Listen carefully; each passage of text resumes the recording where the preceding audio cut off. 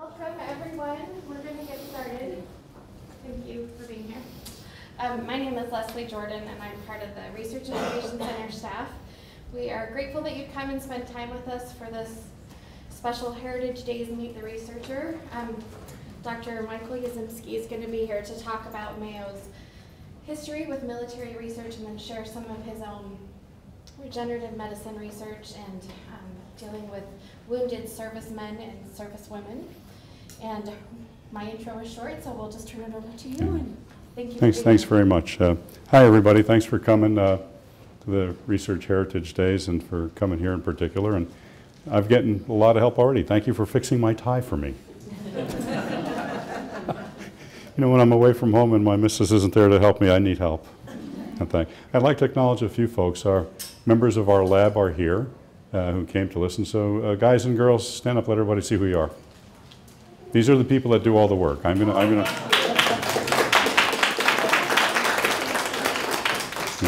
get to show what they do. Also, we have our colleagues from the 3D lab. Dr. Matsumoto, are you here? And Dr. Morris? Dr. Matsumoto, I'll get to a point where we're going to talk about the three-dimensional fabrication, both for use in the things we put into patients and for use to help we surgeons in the operating room have a better idea what's going on. Dr. Matsumoto will do that, and I'll put a picture in here to show that it's time to look at what you do. We'll also put a few military things in, and if anybody has the queasiness, I'll show a few pictures of people that I took care of in Iraq and Afghanistan and how things we can do here can maybe help what we need to do for those folks. And we have to put disclosures, things that we do that might affect our work. I'll give you a second to read those. And as an outline, we'll talk, we always start, we hear about research being bench to bedside. We think of it a little different here. We think of it as bedside to bench and back. We start with a clear description of an unmet need for patients. We take that need to the lab, we formulate research questions from that need, then we come back and try to help patients with things that they otherwise might not have an option for. And the musculoskeletal, I'm an orthopedic surgeon, so we work on musculoskeletal things, bone, cartilage, ligament, muscle, nerve, skin, and composite tissues. We try to start with what do we have available for patients now? What are the current treatment options? And then what are we doing about it in the lab? What might be coming down the road for things that don't really have a good answer? So as I mentioned, we begin with a clear description of an unmet clinical need, articulate the research question based upon that need. And the key here is teamwork. We see constant interaction among all the people you see there, researchers, clinicians, regulatory colleagues, industrial colleagues, throughout the process of translation of patient care. And we often joke, I just came from the Conflict of Interest Review Board where we talk about interactions of our staff here with industry. And I joke about it, if we're going to take a tumor out of somebody tomorrow and put them back together after we cut it out, I can't go home in my garage tonight and build the tools I'm going to need and the implants I'm going to need to put them back together. We must work with industry. There are certain bounds that we have to stay away from. We recognize that our industry colleagues have a fiducial responsibility to their shareholders. We have a responsibility within the patient care, patient-physician relationship. We just have to keep those two things in mind when we work with industry, but we need to work together. We can't work in a vacuum. Now let's talk about errors. Orthopedic surgery has had a few errors. Resection, fusion, replacement, and now coming upon regeneration. It used to be that if a joint was bad, back in the early days of anesthesia and surgery in the mid to late 1800s, early 1900s, if the patient couldn't take it anymore, we would cut the joint out. The pain reliably went away, but what did they lose? They lost some stability. They'd still have some motion.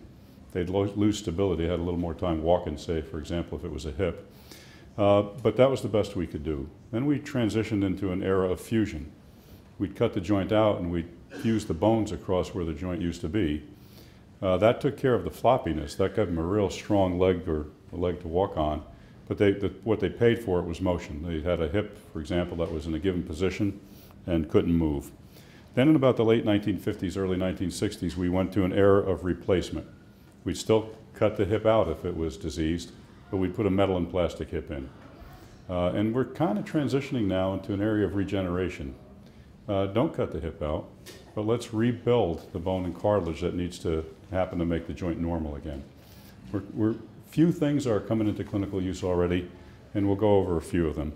So here's the first artificial hip done in these United States under FDA approval, done by our chairman, Mark Coventry, here in March of 1969.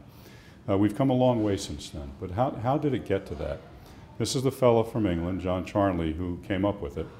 And the reason I show on the left the metal and the two different plastic cups, the metal is still kind of sort of the same. It's still metal. It's a metal alloy these days. That was stainless steel back then. But the cup he used, he started out with a Teflon cup.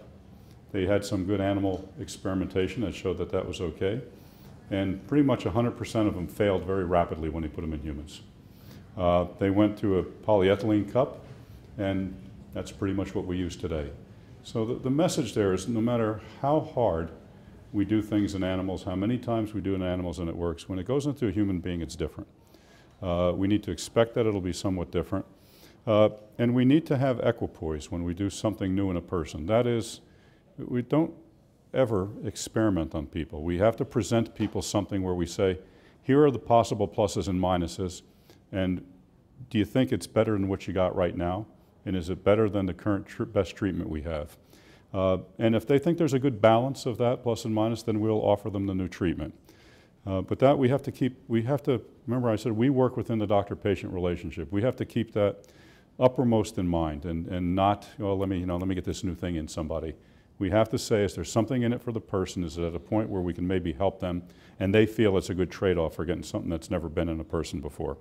So let's talk about bone, the first one. What's current treatment? Autologous graft means something we take out of one part of you and put in another part of you. It can be structural or trabecular, spongy bone or hard bone. Allograft meaning from somebody else. We can get the bone matrix from that bone from somebody else, which has all the signaling molecules that make bone grow. We can take those growth factors and make them synthetically. Now I'm going to show a couple of my patients. This is a young man that had a tumor. I saw him about 2 weeks ago. He's 7 years from this surgery. But we had to cut out his tailbone, part of his spine, and part of his pelvis to allow him to stay alive. We had to put that back together. Here's what we did. Well, I'll show it up here. We had to connect his spine back to his pelvis. We used the small bones from the leg out here to do that. And then we took other bone from persons who had donated it, as they donate kidneys and lungs, and we held it all together with metal. This little stuff you see in here is metal.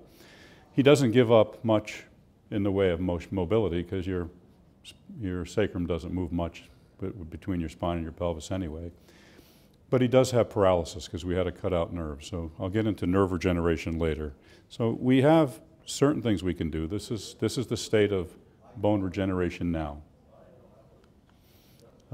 So what do we do for bone regeneration? Bone cells need something to attach to and grow, and we make those things, we call them scaffolds. The folks that stood up at the beginning here, the members of the group that work together with me, we make scaffolds. We put cells on them. We need to put molecules on that tell the cells what to do, and those scaffolds need to provide some support to the area while the bone is growing. So this is all about tissue engineering. Cells need a scaffold, molecules tell the cells what to do, but it's really all about the cells. It's just really applied cell biology that we do. And the scaffolds, here's our Washington Monument with a scaffold around it while it was being repaired, and it's not a whole lot different than trying to repair somebody that is missing bone. We choose polymers mostly because of these properties that you see. Metals are okay, ceramics are okay, but we can do a lot with polymers by designing the polymers, making novel chemistry, and putting them together in a variety of ways to make a three-dimensional structure. Now, we got to put a little bit of history in. So this is Mayo History Days, Heritage Days. Here are the fellow in the middle, William Worrell Mayo, was the first member of the Mayo family to come here in Rochester. So how did he get here? And he was surgeon in the Union Army during Civil War times, and in 1863 was sent to the Minnesota Territory.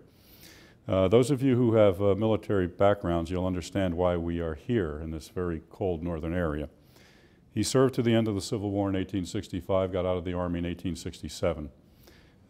Story we hear is that Mrs. Mayo said, "We've been following you around in this Army career forever.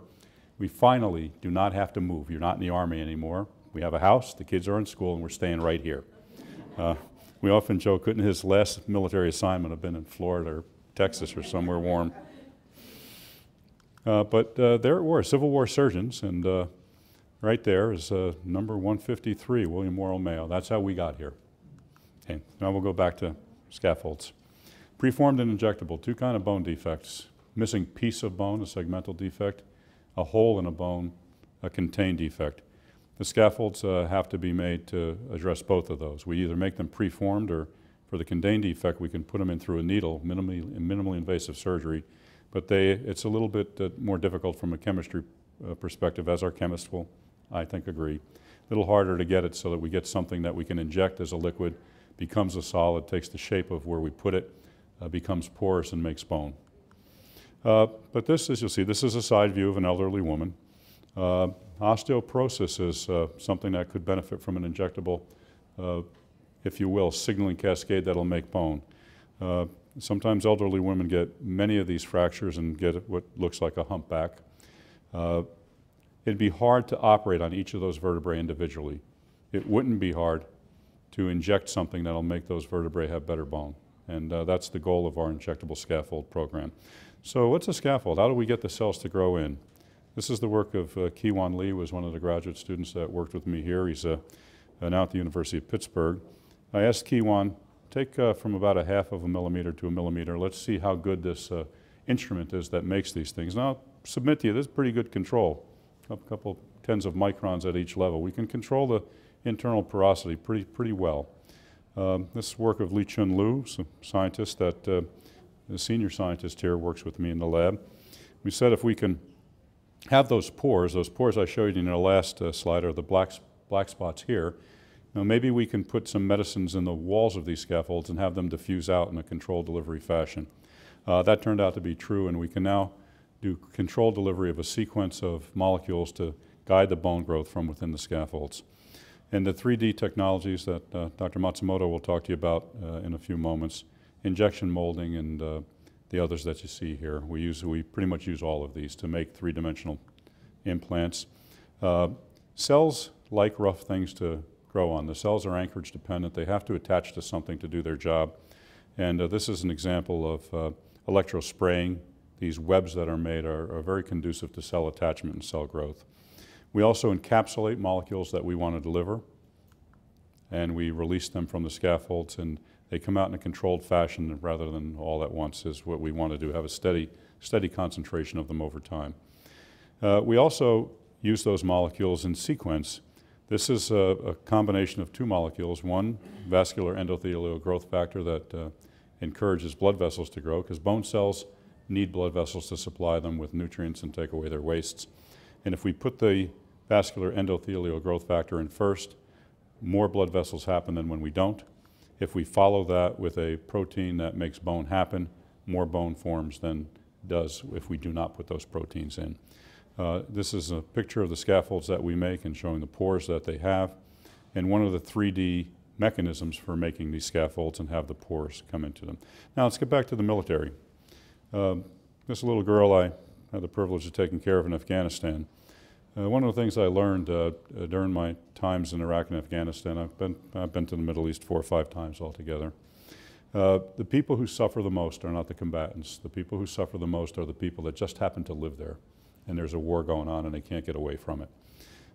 This little girl has benign disease. That big lump on her knee is not a cancer, it's a benign tumor that unfortunately it destroyed so much bone we couldn't take care of it anymore without removing her leg.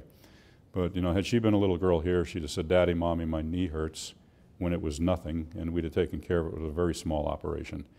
But what we found with, especially in Afghanistan, the people have a very limited access to any medical care at all, and they're very, very primitive indeed. Now, something good. Sometimes good things come out of bad things, and this is a story about the 332nd Air Expeditionary Wing. These were the Tuskegee Airmen from World War II. During my time in Iraq, I was the deputy commander of our theater hospital in Balad, about 40 miles north of Baghdad.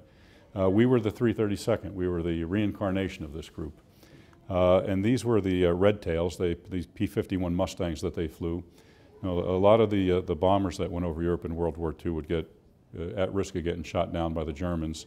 And these planes accompanied the bombers to try to prevent that from happening.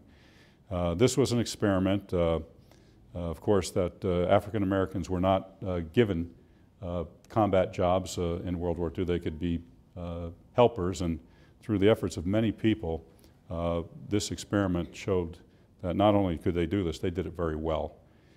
They had the best success rate for accompanying bombers of any pursuit squadron in World War II. They didn't. Anybody who had the Red Tails did not lose a plane to Germans. These old guys came back to Balad to give some support to the troops, and that F-16 behind was a little bit different than the plane they flew in 1943, but they are still doing good things as old men to help the youngsters. So let's go to tendons. Degenerative tendon tears. Any of you had a rotator cuff repaired? You understand what that is. And anybody who broke your Achilles tendon and had to maybe walk around with one of those little scooters where you put your leg up on it while it heals knows what that is. The issues here are that tendons have junctions. They hook into the muscles, the musculotendinous junctions, very hard to repair surgically. They go into bone, and ligaments go into bone at both ends. Tendon go into bone at one end and into muscle at the other end. Ligaments go into bone at both ends. Those junctions of tissue to go from a soft tissue, a tensile load-bearing tissue like a tendon, into a bone or into a muscle are very difficult to take care of surgically, and so we're working on those junctions in the lab. And we're working on composite tissues, and most people, I think, when this regenerative medicine for musculoskeletal injuries comes to fruition, it won't be, well, we make a bone, we make a tendon, we make some cartilage. We need to make composite tissues that have all of them together.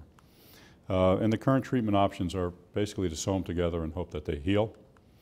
But we have to make different kind of scaffolds now. We've got to make scaffolds. When we make bone scaffolds, they got to resist compressive loads and probably some torsional loads, probably some bending loads.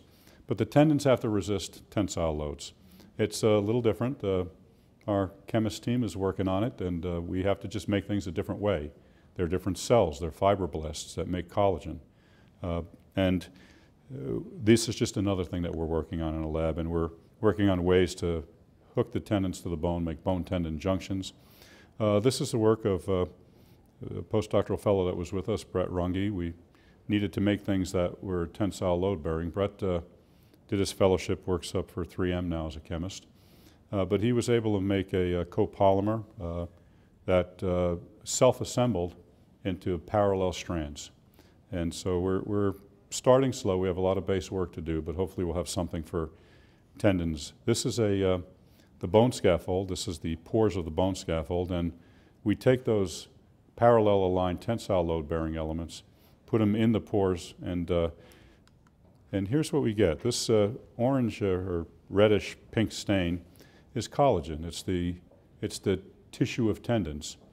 The bone scaffold is that thing beneath it, that bluish-looking thing. And by putting them together and giving the signals to make collagen to the fibroblasts and giving the signals to make bone to the bone, we at least get it where those two tissues are together. They interdigitate with each other, and we're hoping that when we pull on the tendon, when it's attached to the bone, that the disruption force is better than it is now when what we do now I'm a guy that had my rotator cuff repaired. Get a few holes drilled in your humerus, pass the sutures through them, pull the tendon down into them, and hope and pray that it heals. Hopefully we can do a little better. And this shows that the fibroblasts attach to the polymer, and you saw on the last slide the pink, they do make collagen. Let's talk about cartilage. Degenerative joint disease, post-traumatic.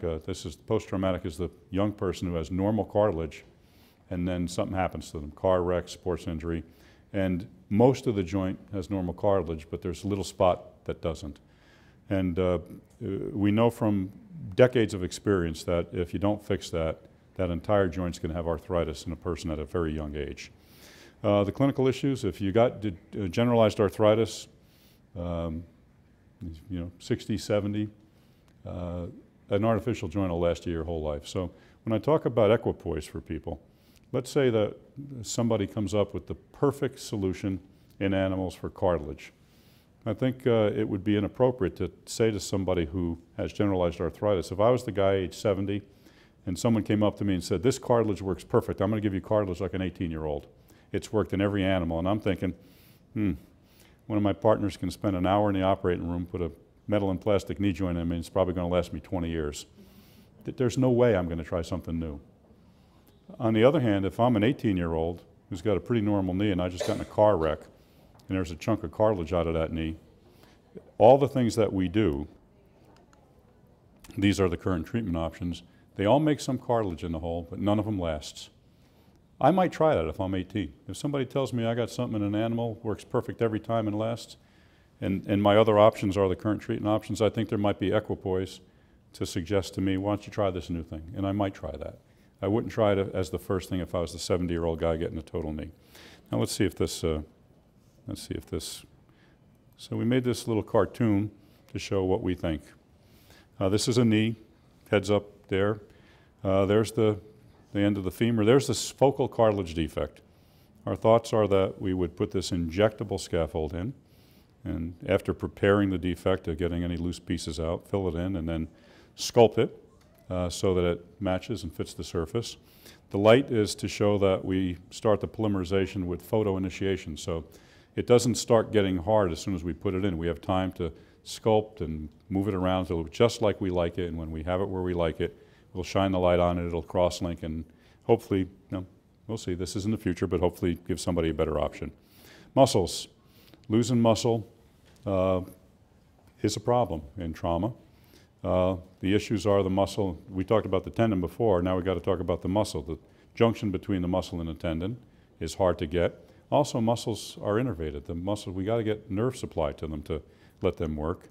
And again, that means it's composite tissue regeneration. We need a muscle, we need a tendon, and we need a nerve that works.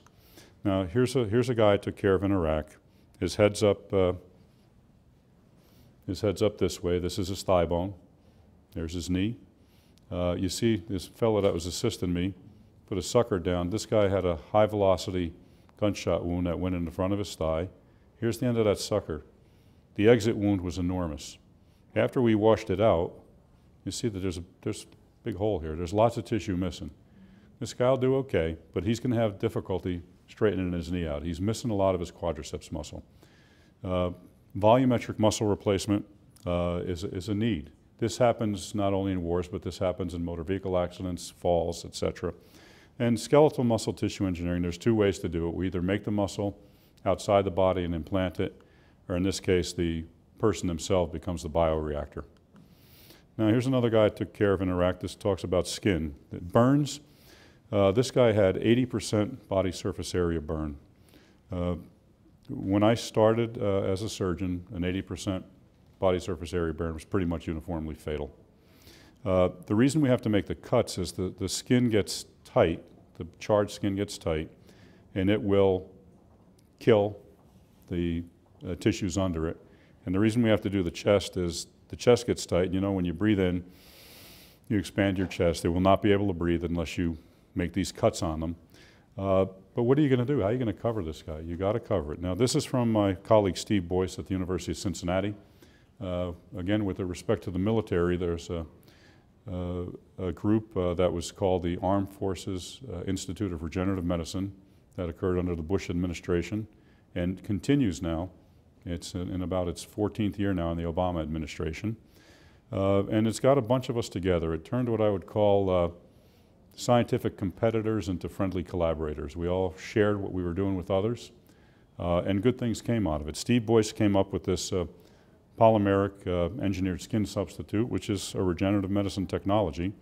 And little by little, they took what little cells he had left, took those skin cells out, grew them on a polymer, and then put them back in, a little at a time. And if you look on the right, and yeah, he's got a lot of scars, but he's got pretty good skin coverage, and he's going to do okay. So regenerative medicine, remember, the era has started. We're starting to do some things. Now, nerves. Current treatment options: direct neurorrhaphy, fix a cut nerve, new neurotization, borrow a little bit of one nerve, give to another nerve. If you can't get the nerves to work, you transfer tendons to borrow from Peter to pay Paul. And the sural nerve transplantation. The sural nerve is a sensory-only nerve on the outside of your leg between the knee and the ankle, and it provides sensation to the lateral side of the ankle and the lateral side of the leg. And what the people give up is that they give up that sensation. They get a numb spot, and that nerve's transplanted to a nerve defect. We're going to use this, as I mentioned, I talk about equipoise. Our group, who's here, does this together with Dr. Windebank's group, our neurology colleague, and we are about to start the first in-human use of the nerve transplant grant. Now, here's what we can do with the polymers, though. On the left is a dorsal root ganglion cell, and you see that kind of tail that goes up the top. That's a neurite growing on the cell. On the polymer that we use, if we just have the polymer, that's what grows when we put that. Remember I said cells have to anchor to something to do their job. On the right, this was the work of Maruk Datsatan. She put some charge on the polymer.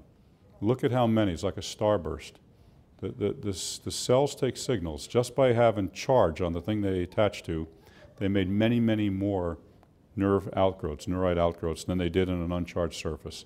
This is one, as I mentioned at the beginning, we can tailor polymers to do specific things, and this is one example of that. Here's what one of the tubes looks like. And cross-section cut longitudinally. We can make a single channel or multiple channels to guide nerves about in the direction we want them.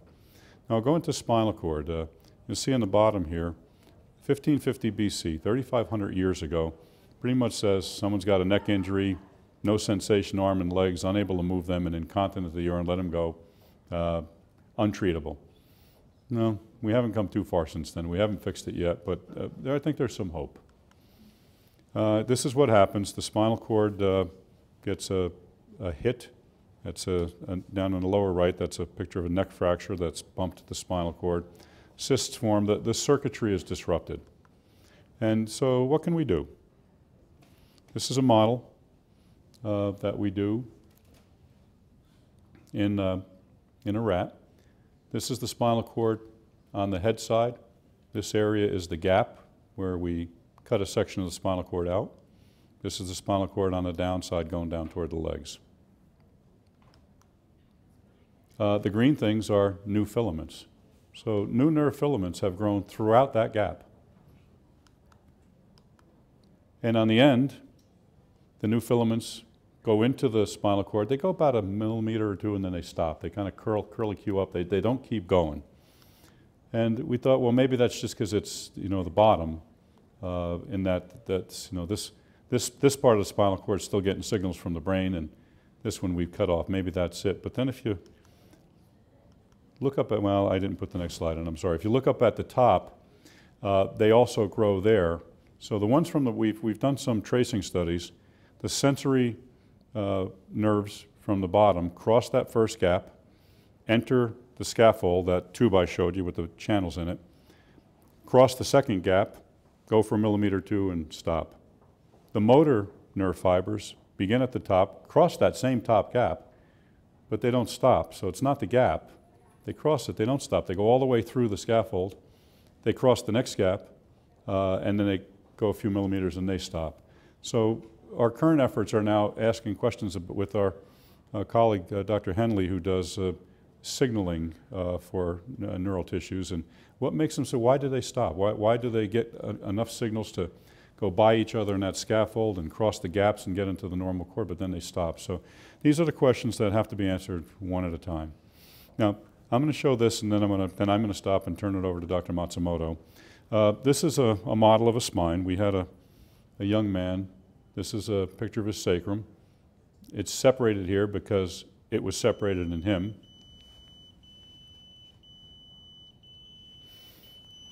I'm not sure that, I don't think that's me. It's not me. Thank you. And you'll see little holes in it. What I was able to do, because Dr. Matsumoto and her team made me a model, we met this young man. He had been paralyzed for a long time, and he got what's called a Charcot arthropathy, meaning he's insensate His spine separated from his pelvis. It broke out his skin, and I met him with about a 6-inch diameter ulcer just above his buttocks with his spine sticking out of it and infected. It took a number of operations to get it better with, again, a team. This is not any kind of surgery one person can do by themselves. But once we got the infection treated and we had to put him back together so that he could sit in his wheelchair because he was floppy without it, I had no idea how I was going to do that. He had multiple operations. It wasn't normal anatomy. Dr. Matsumoto made this model, and we practiced the surgery on this model. That's one of the things you'll see what she does for us. We get models, and so by the time we go into surgery, we've been there already. We've gone through all this stuff. I knew exactly what I was going to do, where I was going to make the holes, and I put this on a little table next to the operating table so I could refer to it as we went on. Now, another Mayo story before I go. World War II. Pilots started to die. And when the aircraft accident investigation happened, the planes looked completely functional. People were wondering what was going on. But during the war, both for the Axis and the Allies, jet airplanes came into play. No one had understood before that there was going to be this new thing. Remember I said with us, no matter how much we do it in animals, we put something in person, something's different. With the planes, no matter how much they tested them, G-induced loss of consciousness, G-lock from G-forces, wasn't recognized until people started dying. They came to Mayo and asked them to look into it. 3 things came out of this. The pilot's suit, the G-suit, that's pretty much the same today as it was when they made it here in the 1940s. The bailout bottle that you see there, if they have to, remember when you get in an airplane that goes over about 10,000 feet, they pressurize it because the natural thinning of the oxygen at that level, you start to not be able to breathe, and a little more than that, and it's not okay to breathe at all without oxygen. And so if you parachute out of a plane above that, you can die on the way down because there's no oxygen. The bailout bottle was for that so that you could use the oxygen through the face mask. And this Boothby Lovelace Benson face mask that was made in the 1940s is essentially the same face mask functionally as pilots use today. So how did this all happen? This is experimentation, and the message here is a lot of times when we do experimentation for one thing, it really helps in a lot of other things, and such was the case here. This is Earl Wood. Earl Wood was a young man. This is the first human centrifuge made in the United States. It was made in the 2 blocks down from here, the Medical Sciences building, and the tracks in the floor, it's a storeroom now, the tracks in the floor are still there. This was on the display at the airport for the longest time, and then it was taken down. So what happens? Look at him on the left here. He's sitting back, and his idea was to pass out, you got to have loss of blood flow to your head, and maybe if you can move your head a little lower to your heart, that vertical distance that the heart has to pump will be less, it may be protective. Well, that was true. And if you look at any fighter aircraft today, they all lean back, and none of them sit up straight. And here's Earl Wood. He was his own subject. And if you look from the left to the right, you see a guy that's pretty much with the rope program, maybe looking a little apprehensive. But he gets sleepier and sleepier, and then in the middle, he's asleep. He's gone. He's unconscious. And on the right, he wakes up, and he's got that what happened look. He's still not quite with it. And there he was. He died a few years ago at age 97. And he gave us a lecture. I was privileged to sit and listen to his lecture on this whole sequence before he passed away. And he said to us, I have probably lost consciousness because of lack of oxygen in my brain more than any human being in history, and I made it to 97 with my faculties intact. And so I think I'm going to stop there. Here's the team. I have the privilege of speaking to you. The team does all the work.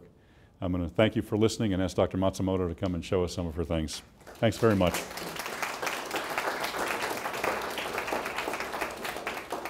Jane, I'm going to get out of the way. Oh, I'll just take a few minutes. Hi, I'm Dr. Matsumoto. And Would you like to, shall I give her one of these? Can I just stand by him and I can talk? That would work too. Okay, that'd be great. May I give it Yep, to you? thank you. I'll help you. Thank you very much. I'll give you this. You got a pocket? No, but I'll carry it. So I'm Dr. Matsumoto, and I help direct the 3D anatomic modeling lab in radiology. with Dr. Morris. And like Dr. Yaszemski, I'm part of a team. So I'm part of a team of about 20 people that do this work, and I'm just coming to show you.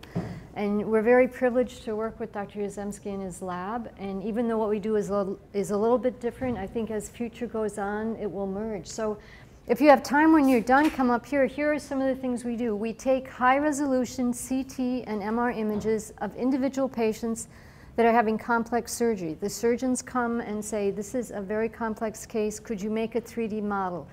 And why do you make a 3D model? Don't you have all those images on the computer? You do, and you can even reconfigure them. But like you all know, there's nothing like having the real thing in front of you. There's one thing to have a 2D image, a 2D picture of a person, a 2D picture of a bike, but to have them in front of you, to hold them, your brain just comprehends it so much better, you understand it. So I'll just show you a couple examples of these, and these are ones that, and our surgeons don't do anything unless it helps them. So when they come and they say, this helps me, can you do this? Then we say, yes, we can try to do that. And they come back and they say, that really helped, now this time can you do this? So it's a very collaborative experience for us. We work with the surgeons. They tell us this is what we'd like, and we say, okay, we'll try to do that, and then they come back to us. So it's the most gratifying thing for us when they come back to the lab and say, that really helped, that really made a difference. It shortened the time up, it focused the exam, because there's a lot of complex things going on, like the patients that Dr. Yaszemski showed you, a lot of decisions to be made, and if you can make some of those before surgery, before they're under anesthesia, you already kind of know. That really helps. And I'll have to tell you one story about all the surgeons because it's really interesting for us. So we make these models. Here's a patient with a renal tumor, and here's a patient with anomalies of their spine, and it doesn't make, we make cardiac models, we make lung tumors, renal tumors, spines, hands, wrists. And when you take these models and the surgeons come, they're talking to you, you hand the models to the surgeons like that. The surgeons start talking to the model. They just they say, oh, I'm going to come here. I'm going to, oh, now I know this and this. And then they walk off down the hall to show their surgical friends. And you're just like, oh. But they all do it, hands down. So you can just see, and I think especially with surgeons even more than other people, their hands are, the neurons connecting their brains and their hands are just really vibrant. So you give them this, and there just must be these circuits just going in fire. But so when you have time, please come up and see them, because we're doing more and more. I think this is just the advent. I'll have to say we started off about 8 years ago, and we started off with conjoined twins. And you probably have heard the stories of the conjoined twins at Mayo. There is nothing more complex than a set of newborn babies joined at different parts of their bodies. And even though you can do all the CT MRs you want, it made such a huge difference to Dr. Moyer and his surgical team to have the life-size models of those twins to look at, to think about, to practice, to rehearse, and as a focal point for the surgical team. So the surgical team could all be looking at the same thing, and also for the families, to understand. It's one thing to look at the 2D image or have the surgeon draw it, but if you show the patient, this is your kidney, this is that tumor, this is what we're going to do for everybody, you understand more. So it's really been, I think, an advance. Dr. Stans in Pediatric Orthopedics, who's been one of the early users, just says it's the next step in helping the surgeons do the best surgery with the most safety, with the best outcome. So please, when you have a minute at the end, come up. There's a lot of different models just to get an idea of what's there. So thank you. Yes, sir. So these are physical models. But when you've already got it in a computerized 3D model, can't they also go through and actually make cuts and see what would happen if they remove this? They can, and they do that. They can do that in there. They can make cuts, but you know what helps them the most is if we take the cuts they make and we make a physical model of those cuts. Because again, to have it in your hand, to rotate it, because human bodies are not squares or circles. They're all these curves and linear relationships. So to have that model in your hand, it just, the comprehension is just so much greater. So they like to do that. They like to take the models and saw them, and themselves actually. Sometimes they do it on the screen, and sometimes the material is such that they can practice doing it, outside too. Has 3D printing added any opportunities to you for making models, or are they all molded, or how do you go about making models? Well, we use 3D printers, so we don't, we can make molds, but we also have a printer. So we take the high resolution. The other thing that's happened is that MR and CT data has become such high resolution in the last 10 years that we take that and we put it in software, and then we bring it and we segment out, and that means we take the anatomy that's of interest to the surgeon. So you can't put all the anatomy on your models, or you can't tell anything, but we'll like ask Dr. Yaszemski, what do you want to see? And he'll tell us. We'll segment out that part of the anatomy, and then with the software we have, we convert that into what's called an STL file. They're just different kind of files, and we put that on the printer. So all of these were printed on a printer, and if you haven't seen it, it's really interesting. It lays down this thin polymer. Ours is like high resolution, it's 30 microns. And then it has a UV light that hardens it as it's laid down, and that does it. Whoever thought of this is a genius, but you're just like, who thought of this? But it's like a, a laser printer for paper, layer after layer after layer after layer. So this, to make this was like thousands of layers, but each layer, they get the data from the CT or MR that we fed into it, and it prints this. So all of these are 3D printed. And I think you're going to see that more and more. And right now, we make things that aren't implanted. We just make them for guides. But I can see someday that we're 3D printing things for Dr. Yaszemski, that he then takes those files and he develops a scaffold from individualized 3D printing that we've done of patients. Now, years ago, I saw that you were doing scaffolding from printed data. Are you still, so you're still doing that? We do. And that's how you make the scaffold? Correct. Our lab has a variety of solid freeform fabrication, i.e. 3D printing capabilities. Each one has a little different flavor, and we pick the one for whatever reason we think will be best used in any specific application. Other questions? Great. Thank you very much. Thank you very much. Thank Thank you.